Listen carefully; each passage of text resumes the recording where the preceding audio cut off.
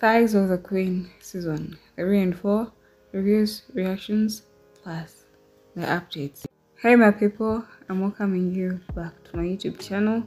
I'm Latifa and I'm waiting you wherever you're watching from. Thanks for watching, I really appreciate, and thanks for subscribing. To those that are already subscribed, and I'm requesting you to subscribe if you haven't yet subscribed to my YouTube channel for the Nollywood movie reviews, reactions, plus updates and alerts. Yeah, I'm here for the reviews of Thighs of the Queen, and it's a new movie that was just dropped this very Friday this week. And if you haven't yet watched it, just rush to Star Kings TV and watch it so that you get to know where we're getting. I want us to talk about the Queen. Like, I wonder how the Queen could be cheating on the king with just a mere young boy.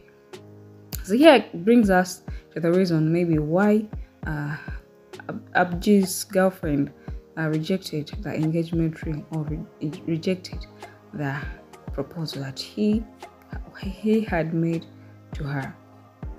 Like how we had in her conversation, or when they got time to talk to the friend, she said she couldn't accept Abji's proposal just because she didn't know the job or the kind of job that he was doing that could give him the money he is having. And in season 2, we got to know that Abji is the Queen's side pattern or side dish, that he's the side dude, and the Queen might be the person that gives out the money he is having, that gives out the money that Abji has been giving to the girlfriend. My question is, what if Abji is asked, because I'm quite sure the girlfriend will ask why he gets the money. If he is asked where he gets the money, is he able, or is he in position to mention that he gets the money from the Queen?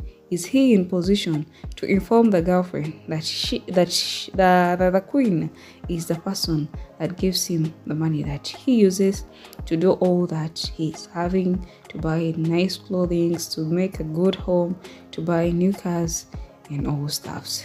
And what really makes this worse is that the Queen is already married to the king. But I don't know why women we don't settle.